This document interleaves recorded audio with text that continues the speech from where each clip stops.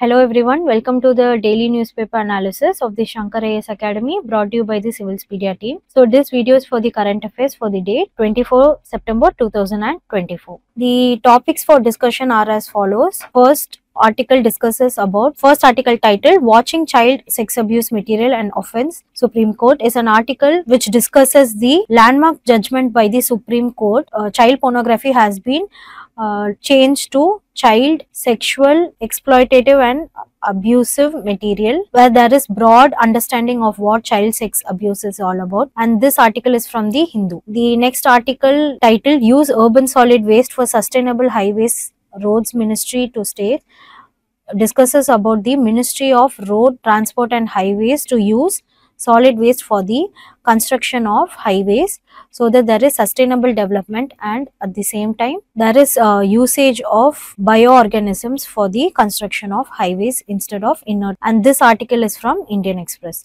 And finally, the article titled New Drug Scheme for 8 Rare Diseases discusses about having 12 new drugs for 8 rare diseases under a scheme which would be initiated by our government of India, and this article is from the LiveMint. Moving on to the first news, in a landmark judgment, the Supreme Court has classified the viewing, downloading, sharing and storing of the child sexual abuse material under both the Act of POCSO, that is the Protection of Children from Sexual Offences, and under the IT Act, that is the Information Technology Act. So, in light of this article, let us see what the judgment contains. First is the term change from child pornography to child sexual, exploitative and abuse material, that is CSEAM. The Supreme Court has told how the word child pornography doesn't properly or accurately reflect the gravity or the intensity of the crime. Thus, the Supreme Court has decided to come up with this abbreviation. So, there is inclusion of both exploitation and violation and abusing of child when it comes to child sexual abuse. Also, the Supreme Court has directed that instead of child pornography, the term theme should be used in all legal judgments and documents. Now let us move on to the psychological impact on the victims, that is the child. First is having a lasting trauma. This lasting trauma is perpetuated or stayed or increased due to the images, videos and recordings which are still in the internet. Thus, do three components. There will be a lasting traumatization for the child victims, and this can lead to making the children to fall into continuous victimization, where there is continuous sharing of such pornographic materials. So it ends up with the cycle of victimization of the children. Thus, the Supreme Court has termed this act as a secondary abuse, where there is circulation of the exploitative material which lead to the violation of act and at the same time violation of their own right to be away from all of these exploitative materials. Now, looking into the possession and transmission, the court has ruled that even mere possession, that is even having the material, having the exploitative material or the sexual material in your phone or through your laptops or through your SD cards or through your computers and so on, even without sharing, is a criminal offence. So, under Section 15 of the POCSO Act, storage and possession of the exploitative child material is an punishable act. Now, this section of POCSO Act, that is the Section 15, is being reinforced by the ruling that even if having the storage or possession, even without the intention of sharing it, the person can be held accountable, even if it is not actively distributed. Also, the ruling by the SC was made clear that deletion or the deleting of the exploitative material does not resolve the responsibility of escaping from the punishment, because sometimes the case can be diverted as even if they have stored the exploitative material, they might defend themselves that they have deleted it. So, the Supreme Court made sure that even they have deleted it, it comes under the Criminal Act. Next is the constructive possession. The Supreme Court has come up with the constructive possession, where the person will be held accountability for having even the power and even the knowledge to control or modify or destroy the exploitative material, even if they are not actively possessing it. So through this kind of possession, or this kind of having the power to create or control such material, also comes under this new landmark judgment. So the victim is being given fair share of judgment, and the person who was involved in this criminal act is being held responsible through every corners. So even if people have accessed or downloaded and then deleted, it cannot be escaped. Now looking into the criminalization of the access and the viewing. The act does not just criminalizes production and distribution of the exploitative material, but also the act criminalizes accessing or viewing it on any digital platform of the exploitative material, regardless of their physical possession. Now moving to the government's role and direction. Here again, in the legislative amendment, the child pornography has been replaced with this elaborative abbreviation. Next is here the Supreme Court has additionally asked the government to give a ordinance or a temporary law to expedite, that is to make sure that the amendments in the laws are being executed properly. So I hope there is a holistic understanding of what this act is all about. Now let us move on to the MCQ. Moving on to the MCQ for this article, let us see a question. What concept did the Supreme Court evolve to hold individuals accountable for merely assessing or viewing the child sexual, exploitative and abusive material without active possession? The option is the options are immediate possession, constructive possession, negligent possession and passive viewing. Here the correct option is option B, constructive possession. Now moving on to the next news. The Ministry of Road Transport and Highways have issued policy guidelines to use urban solid waste for the construction of the national highways through the inert materials. That is, the materials which do not react chemically under specific conditions and when it is mixed with along other substances. So these inert materials can be used, which are generated to bioremediation. So these inert materials can be used in the highway embankments. Thus, the ministry aims for the construction of sustainable highways, where it helps in reducing the reliance on the soils which are used from the agricultural fields. So the government has initiated 2 pilot projects. One is the Delhi-Mumbai Expressway and second is the Ahmedabad-Dholera Expressway. The ministry has set out methodologies for testing, sampling and collaboration with the local bodies for the sourcing and utilizing of these materials for the construction of the highways. So now let us see what the ministry comprises of. The Ministry of Road Transport and Highways is the apex body which works under the Government of India, which is responsible for the road transport and highway development. So this stands as the governing body, whereas the parent ministry would be the central government, where it functions under the central government. So now looking into the core responsibilities, first is the policy formulation for the national highways and the road transport. The ministry is responsible for these 2 important functions. Next is the ministry will be overseeing the development and maintenance of the national highways. Next, the ministry is responsible for the implementation of the act such as the National Highways Act 1956 and Motors Vehicle Act of 1988. Thus altogether, the ministry focuses on the promotion of road safety and regulation of the transport services along with the constitutional and a legal backup. Here in the ministry has certain wings like the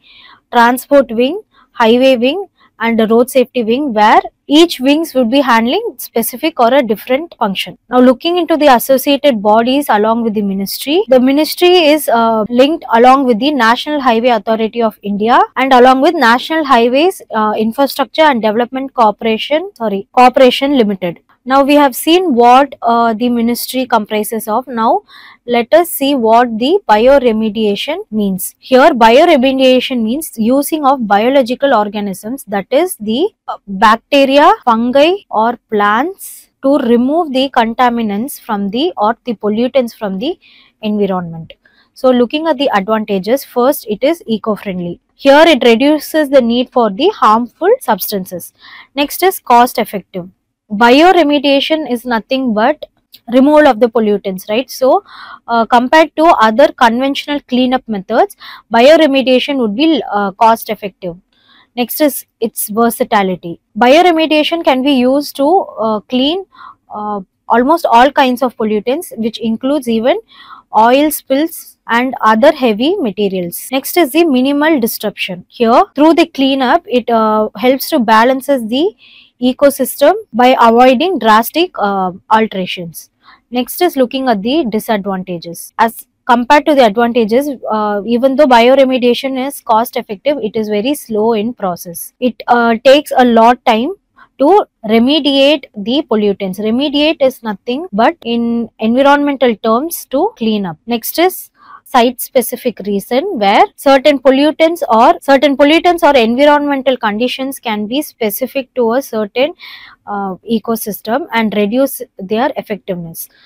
Next advantage is its dependence on the environmental factors. Since the bioremediation uses biological organisms, they can be dependent on certain conditions, weather conditions, or temperature or certain pH level for their effectiveness to be used. I hope the topic of remediation is being clearly understood. Now let us move on to the MCQ. With reference to the bioremediation, consider the following statements. It is a process that uses chemical agents to degrade pollutants in the environment. It is an eco-friendly method for treating contaminants in soil and water. Bioremediation is effective regardless of environmental conditions such as temperature and pH. Which of the statement given above is or are correct? Option A 1, option B 2, option C 2 and 3, and option D 1 and 3 only. Correct answer is option 2. Here the statement 1 is obviously wrong, where it doesn't use the chemical agents but it uses biological organisms. Statement 2 is right, and of course statement 3 is also wrong, where biological organisms are equally dependent on environmental conditions like the temperature and pH.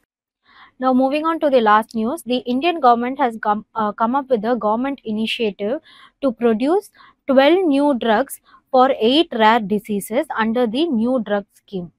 Here, the Indian government tries to promote India as a global leader under having affordable healthcare system, where it aims to reduce cost effectiveness when for diseases like muscular dystrophy, where the disease is about the having muscular problems, and also reducing cost effectiveness for Gaucher diseases, where it affects the liver and the nervous system. Here these two are one of the rare diseases where the government tries to cover up. So financial assistance up to 50 lakh per patient is available through the national policy for rare disease. So now let us try to cover up the important topics under this article. First, let us see what is rare diseases.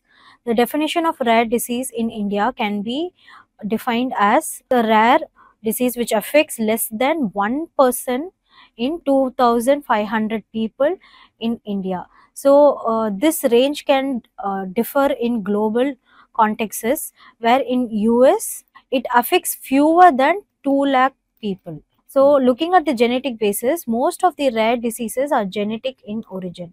Here almost 80% of the rare diseases have genetic cause. The rare diseases are often chronic, are often progressive, and it can be life threatening or degenerative. Here degenerative in medical terms means how a medical condition can deteriorate one's own health. Now looking at the national policy for rare diseases of 2021, here the policy was introduced by the Government of India to address the challenges faced by people who are with rare diseases. So in this policy, the diseases are categorized into 3 components, which is based on their treatment needs. First is the curative component where there is an option to cure it, where the second component is the lifelong component, where the rare disease would be with them for lifelong and they need support for it. And next is the supportive component, which is the extensive of the second component, where along with the lifelong rare disease there is more supportive through funds and technical terms. Now looking at the key objectives of this policy here, the policy tries to reduce the treatment cost when it comes to rare disease through funding and having support and providing support for the ultimate aim of affordable treatment. Here under the policy there is a creation of national patient registry, so that there is better management when it comes to tracking of the patients and management of the rare disease.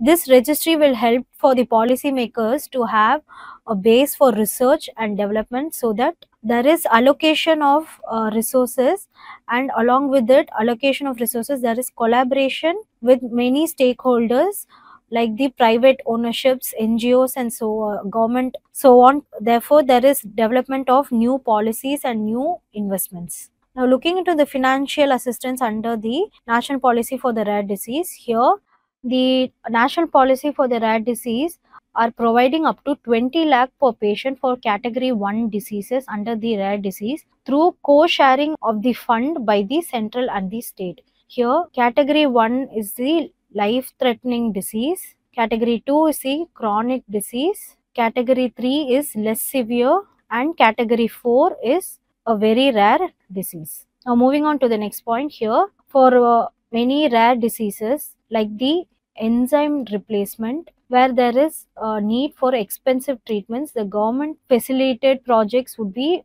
bringing in crowdfunding platform through IT. Next is the scheme called Ayushman Bharat, where the national policy for rare disease integrates along with the Pradhan Mantri Jan Arogya Yojana, that is a scheme for the health insurance coverage. Now let us see what is orphan drugs. The drugs which are developed for rare diseases are known as orphan drugs, but there is always a low demand for these drugs as it is very costly when it comes to their demand as well as their availability in the market. So in India, there are few examples when it comes to rare diseases. First is the migalastat for Fabry disease enzyme, where it affects the liver, kidney and so on. And next is the enzyme replacement therapy for lysosomal storage disorders. Here there is enzyme reduction, where it leads to enzyme deficiency and accumulation of harmful substances in our body. Here for the orphan drugs, the Drug Controller General of India oversees the approval of the orphan drugs in India. India has provisions for fast-tracked approval process for orphan drugs India under the new drugs and clinical trial rules of 2019. So I hope the information of what is rare disease and under what policy it comes, and at the same time what is orphan drugs, are being cleared. So now let us move on to the MCQ. Consider the following statements regarding rare diseases in India. Rare diseases affect a very small percentage of the population. The National Policy for Rare Disease 2001 provides financial assistance for the treatment of certain rare disease. Genetic disorders form a significant portion of rare diseases in India. Which of the above statements is or are correct? Option A 1 and 2 only, option B 1 and 3, option C 2 and 3, and option D 1, 2 and 3. The correct option is option 1, 2 and 3. All of these statements are equally right. Thank you for watching this video. Don't forget to give a like, comment and a share. And to further not to miss any other contents, subscribe to our channel. Thank you and have a nice day.